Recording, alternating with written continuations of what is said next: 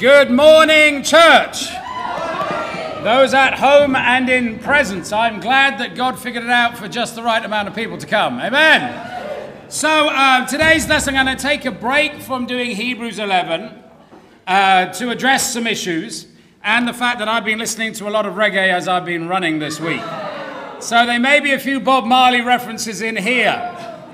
So the title of today's lesson is Captivity Has the Potential to Set You Free.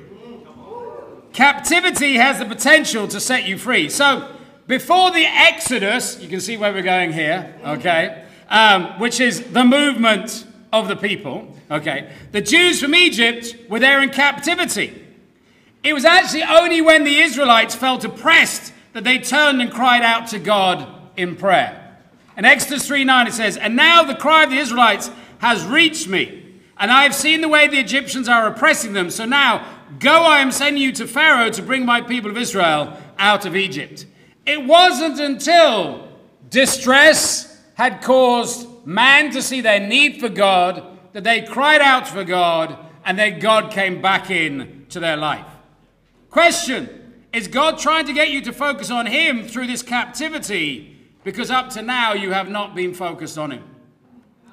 You know, whenever we feel captive to sin or circumstance, the incredible thing about God is that he is ready to be there for us, even though we have mistreated him.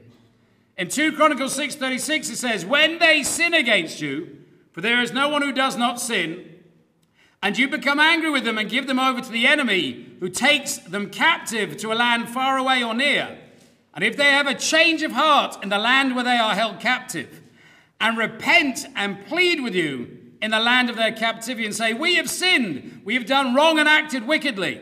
And if they turn back to you with all their heart and soul in the land of the captivity where they are taken, and pray toward the land you have given to their ancestors, toward the city you have chosen, towards the temple I've built for your name, then from on heaven and your dwelling place, hear their prayers, their pleas, and uphold their cause, and forgive your people who have sinned against you."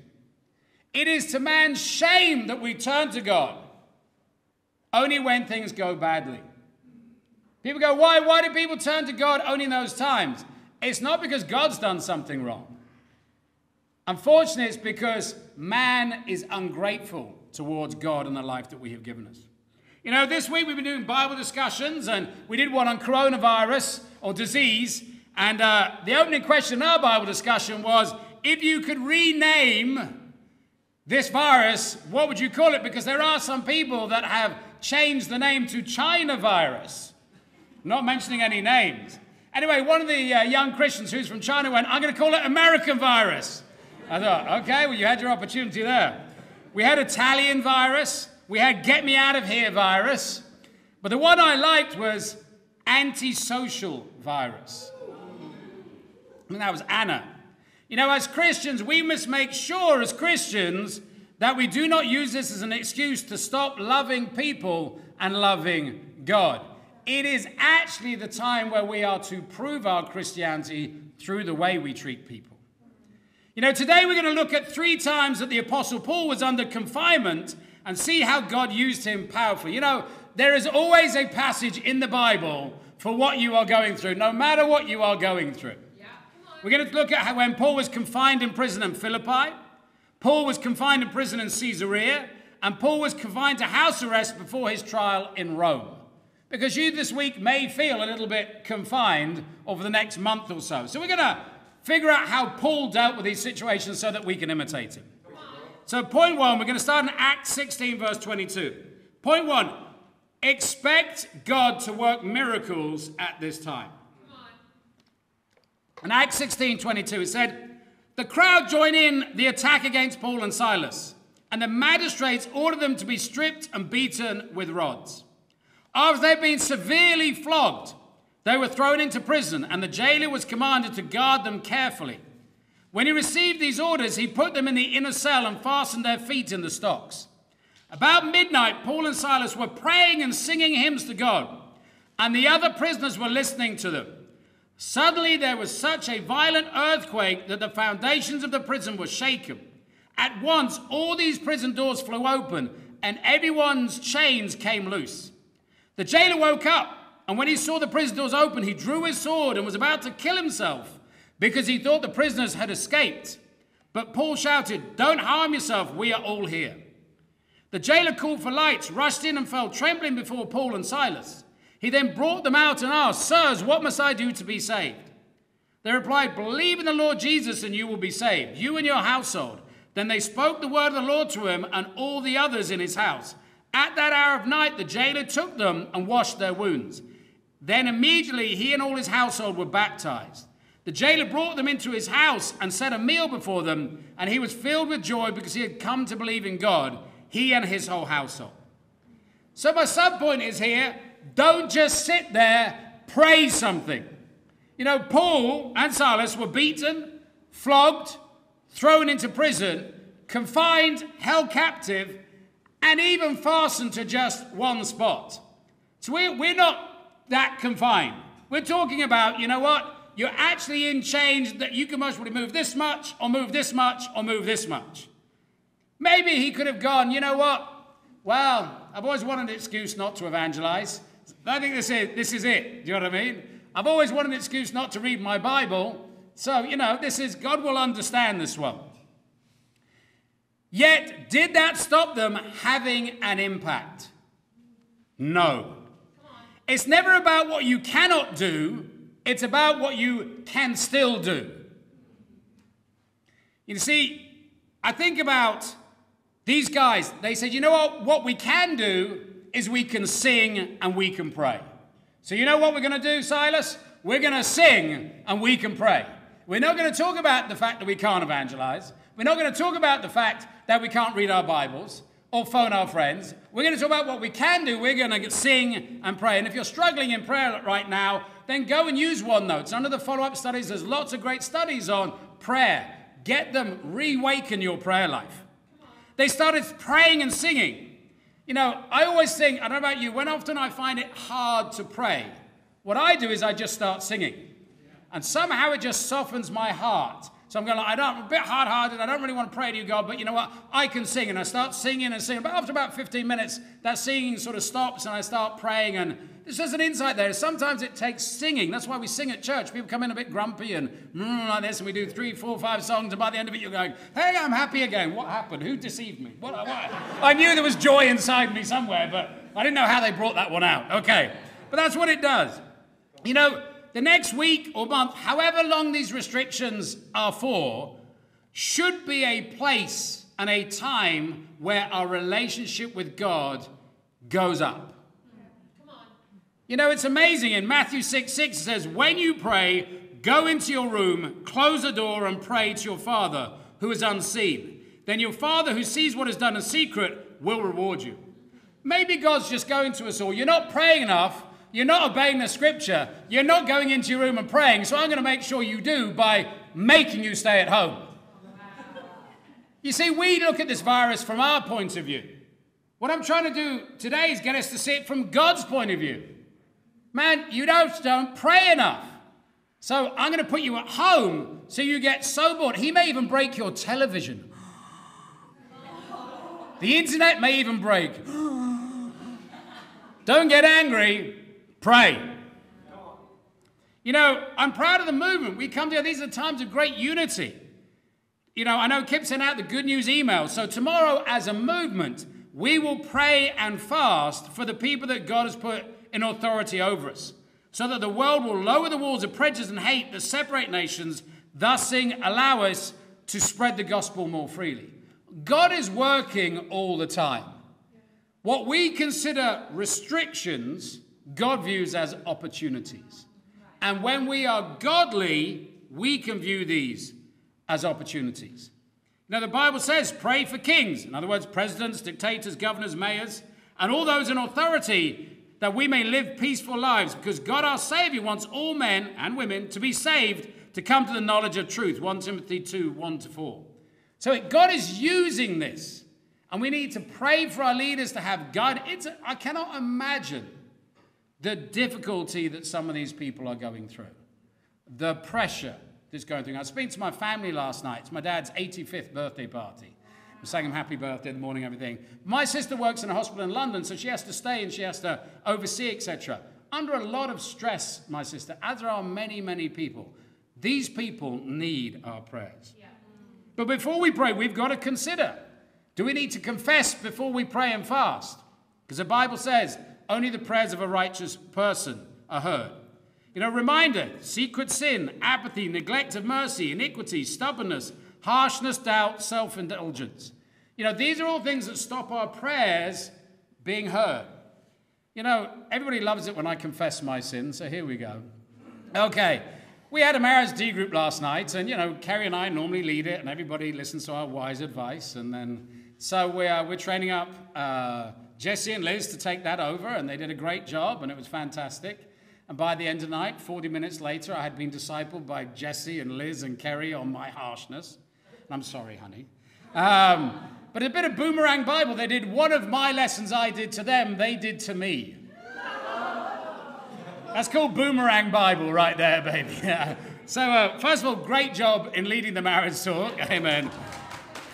Great job for not backing down from discipling me. Amen. And I'm sorry, honey. Amen. Prayerfully, God will hear my prayers. But maybe you've got a little bit of confession to do. You know, don't just sit there, expect God to work. Psalm 53, in the morning, Lord, you hear my voice. In the morning I lay my request before you and wait expectantly. This is David going, God, when I pray, I expect you to do something. Paul and Silas prayed, there was an earthquake. Coincidence? Well, if God put it in the Bible, I don't think it was coincidence. God's going, by the way, guys, I did this. You know, they were freed by God to preach and baptize. You see how captivity can lead to setting people free. We often think our situations are restrictive, yet God has us exactly where he wants us to reach out to exactly who wants us to reach out to.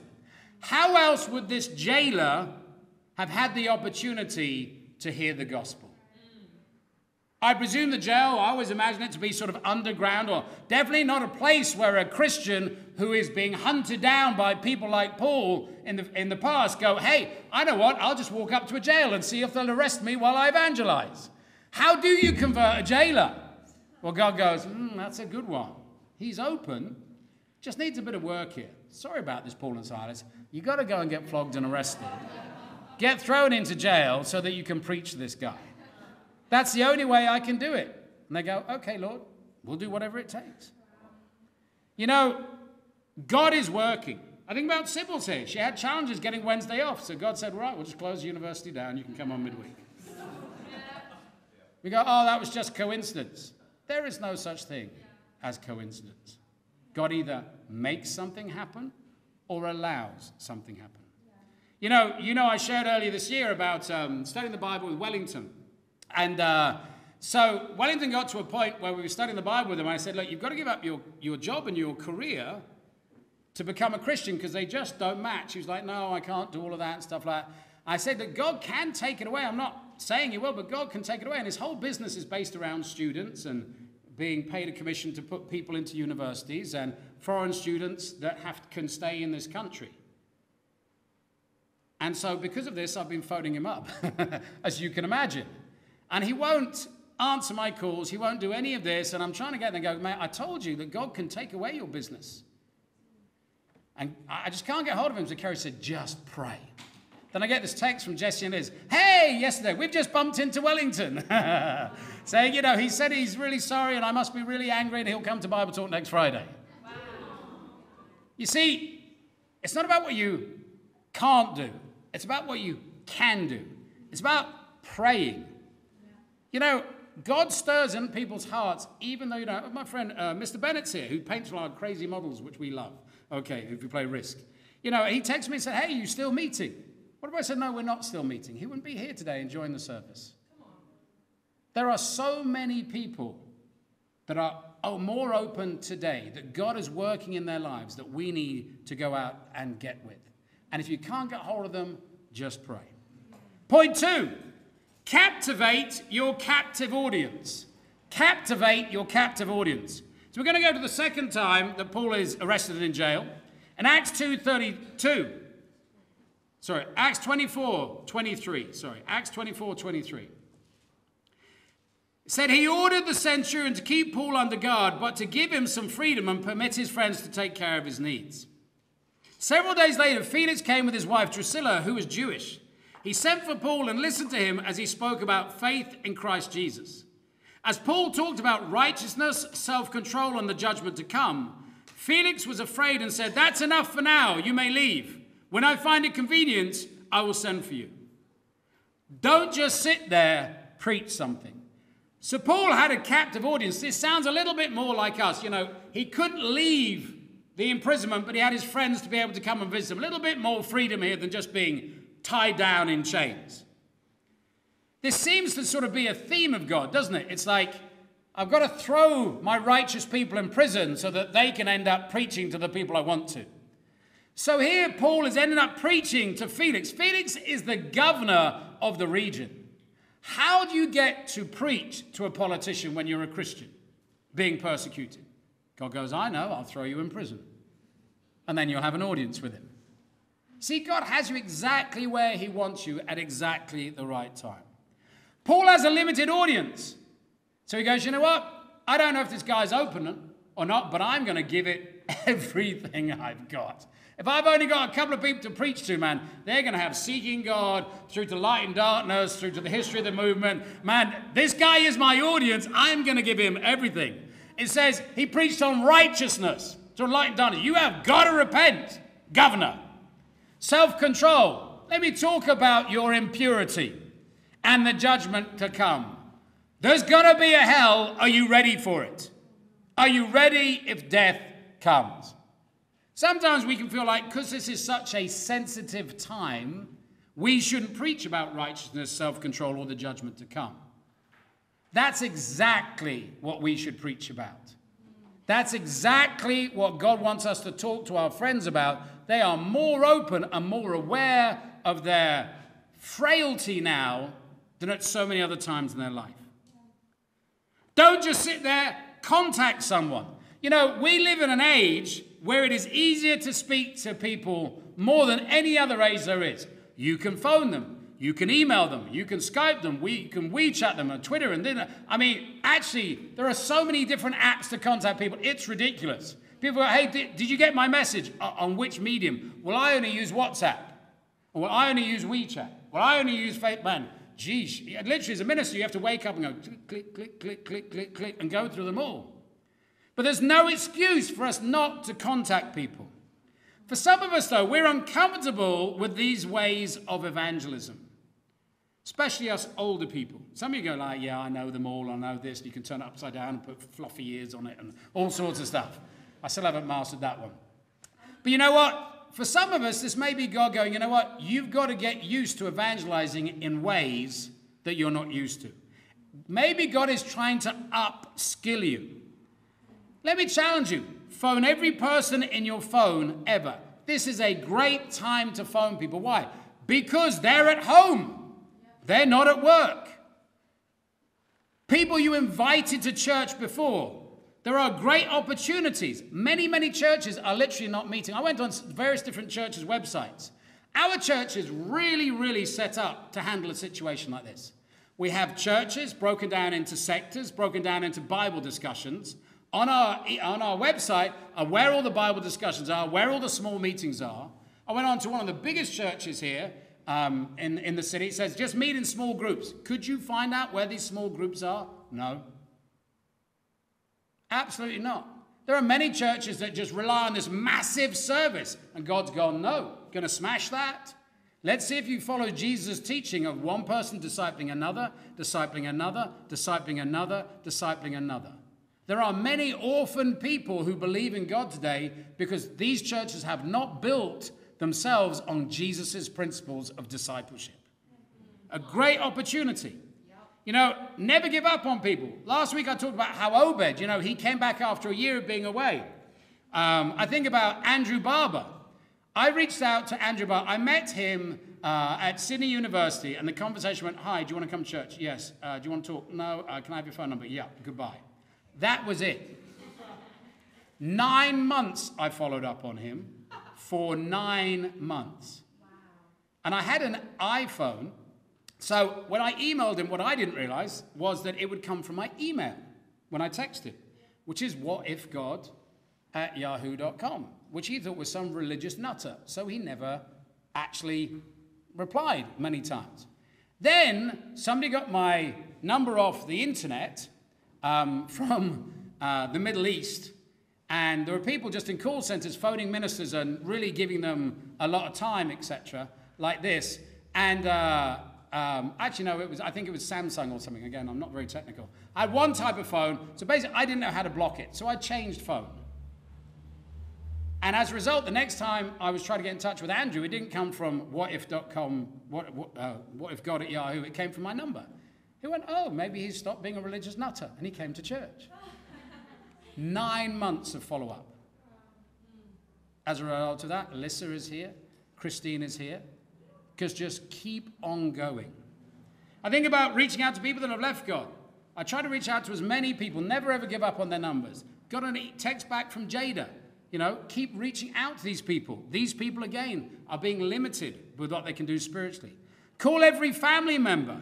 Contact people. You know, call people you've never called. How many of your family members would love to hear from you? There cannot be a better reason to call the family members. Because sometimes what happens is you haven't called Auntie for a year, right? And so you feel guilty. What do I say? Auntie, I just want to make sure. Are you okay? I can't think of a better time to call the family members that we feel awkward about. Yeah. Set up Bible studies online. So this is a new one for me, okay? I feel weird about this one. But there's this guy called Jarrell. Hey, Jarrell, if you're listening. And William brought him along to a Bible discussion a couple of months ago. And he went over during the holiday to Indonesia. And I've been faithfully keeping up with him, texting him and calling him and everything like this. And anyway, so he said when he got back, he'll come out to Bible discussion. But he got a cold, and now his parents won't let him out. So I sent him to the Bible discussion on Friday about sort of disease, etc. He really loved it. And I went, okay, I was writing this. I go, I need to ask him if he would like to study First Principles online through Skype. And just this morning he says back, yeah, I'd love to. That's a bit weird for me, doing the Bible studies through Skype. However, I'm like, this is what God is trying to train me. I need to upskill myself. We have Bible discussions online, etc. So just because you can't get with people doesn't mean you can't study the Bible with people. Contact people. What a great time to call people in Samoa in our churches there. In Hong Kong, in New Zealand. People have tougher times. So, Samoa has gone down to you can only have 5 people in a public place. That's how it's jumped down to. People in other churches. Door knock your street or apartment. You've got to make the most of every opportunity, Ephesians 5:15. Non-Christians are getting flyers going around Australia going, hey, are you aged? Do you need help? We should be doing that. Yeah. We should be door knocking or putting flyers through people on our street. Let me challenge you as households to do that. Go and see, are there aged people who need food, who need help? There will be some somewhere, and that is a great opportunity for us to be Christians. Yeah. In your households today, in your family times, discuss what you can do, not what you can't do. Look at April and go, you know what? I'm going to make it faithful April. Not a time where we retreat and pull back from the mission, but we see the opportunities God has given us and we really, really go for it. And then point number 3, let God captivate your time. You ever heard the expression that idle hands are the devil's work? In other words, when people have nothing to do, they sin more than ever. That's just the truth. People are unemployed normally get into bad situations because they've got nothing to do. We need to make sure that during this time we remain godly. Not even remain godly, we become more godly. Amen. We're going to pick up here in Acts 28:16. It says, when we got to Rome, Paul was allowed to live by himself with a soldier to stand guard. Don't just sit there, read something. Paul here was at the end of his journey, right at the end of the book of Acts, and he was under house arrest after a long and harrowing journey. He'd been shipwrecked. He'd had so many different situations, and he got to Rome, and he didn't fall into a heap of self-pity, but he said, you know what? I may be in a house under house arrest, but I am going to be spiritually productive. So he called for his dear friend Timothy to bring him something to read. In 2 Timothy 4:13 it says, when you come, bring the cloak that I left with Carpus at Troas and my scrolls, especially the parchments. He didn't sit there and go, you know what, I've got no friends in this town, I've got no situation. He said, Timothy, come bring me stuff so I can get on and do some work. Like Paul today, we need to use this time of restriction to read, not sin. You know, we can read the whole New Testament in a month. You've got to set out and go, what am I going to do? Say I'm locked down for 5 weeks. What am I going to achieve spiritually in that 5 weeks? Here's a good challenge. Read the whole New Testament by the end of April. That would be a really good challenge. Think about it. Read your Bible more than you watch TV or phone or internet time. Really, really simple. Go, if I want to watch a show and it's an hour, I need to read my Bible now. If I want to be tempted to watch the next one, I need to read my Bible now. Why? Because otherwise, you know what it's like. You can watch 1, 2, 3 o'clock in the morning, and we've all been there, done that, okay? Or just fast from them. What? You know, Netflix can lead you into sin. Phone time can lead you into sin. How many people fall into pornography, and it's not through a magazine anymore, it's on the internet. You know, read 2 spiritual books. There are many on OneNotes. You know, Chronicles of Modern Day History. So I got them in my bag, but this is Ron Harding's book about the history of our movement, to really understand where we came from, to handle all the persecution that people have thrown at us. Go through OneNotes. There's so many lessons, but read something. Tune out from the world and tune in to God. If you keep looking at the internet and all the bad news, it will depress you. Yeah. That's why the good news is called the good news. Okay? You won't find good news at the moment on the internet. Yeah. Come on. So where do you find good news? You find good news in the Bible. So if I was you, if you want to be happy tomorrow, I would read your Bible, not wake up and go, how many people have died as yet? How many of that people did that this morning, right? Okay, where was the latest death toll this morning? Come on. It needs to be God-focused. Yeah. Don't just sit there, write something. Maybe Paul's imprisonment was sent by God to force him to write. During this time in captivity, he wrote the books of Ephesians, Philippians, Colossians, and Philemon under house arrest. Maybe God was going, you know what, I need you to slow down, Paul, and write something, because I'm more interested in who you're going to save in 2,000 years than in 2,000 minutes. I think about the Apostle John was sent to prison on the island of Patmos, and he gave us 1 John, 2 John, 3 John, and Revelation. Can you imagine the Bible without the 1 John, 2 John, 3 John? They're all about you must love your brother and sister. The Bible just wouldn't be the same without those scriptures. Come on. Write a new song. Some of you write a new song. Let's get it up here. I'm a bit sick of my old songs that I rewrote and whatever like this. You know, you do them. Let's get them up and let's practice them. Let's see if they work. Because not all my songs are sung anymore. Amen. Write a new Bible talk. Write a sermon and say, Joe, I've got a cranking sermon. I want to preach it. All right, let's hear it. And if it's great, you'll get to preach. Amen.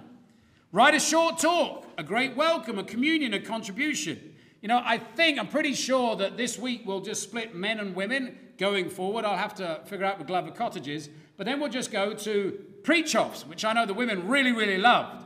So this Wednesday we'll most probably have women at Glover Cottage with a preach-off and men at Sydney Uni at a preach-off. And we'll also most probably next Sunday, and I'll just confirm this, but tomorrow, but we'll most probably, instead of meeting here, we're actually going to run the marathon on Sunday morning. Okay, so we're going to do the mercy, and what that'll do, you don't all have to run a marathon, just those people that have been training for the marathon, okay? Nobody will turn up to church then, okay? So we start at 8, gives us a couple of hours to do it. Everybody can then come and encourage the people through the finish line. We'll have devotional at Centenary Park at 10 o'clock, and that'd be a great way for us to come and also obey the laws of the land by not living in restriction, okay? So that's most probably what we'll do this week. Write an article, write a book, okay? Don't just sit there and listen to something. You know, use our website. There are incredible series on our website. You can go through the whole book of Luke, Joshua, Revelation. I've always wanted to understand Revelation. Go to other church websites. Find a favorite preacher besides me, obviously. Okay, find a favorite preacher that's okay. All right. Listen to other people's stuff. There are so many things. Listen to other sermons. Think about going to OneNotes. Maybe you need to refresh you on the Holy Spirit study. Under follow-up studies, Holy Spirit, not only the notes there, but every sermon is there, so you can really go through 6 weeks of understanding the Holy Spirit. Get a plan for March and April. Set goals for the week, month, or you'll fall into idleness and sin. Because when you aim at nothing, you get nothing. You know, just an example, you know, maybe Mondays, maybe you break up. On Mondays, I'll do this. On Tuesday, I'll do this. Like on Mondays, I read 15 chapters of the New Testament. I Skype one person to have a Bible study. I call 10 old friends and 10 new friends. One family member, and I pray more than I play. I mean, just set yourself some goals. Get in to your family groups and discuss it.